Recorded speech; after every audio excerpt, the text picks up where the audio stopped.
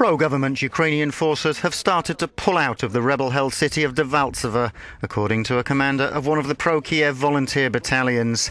Semen Semenchenko said on Facebook that the withdrawal is taking place in a planned and organised manner. The reports have not been confirmed by the government.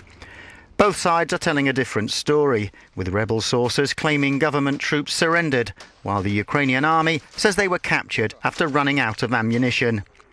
Debaltseve spans a railway line linking two rebel strongholds, Donetsk and Luhansk, and the separatists claim it's not covered by the ceasefire deal reached last week in Minsk.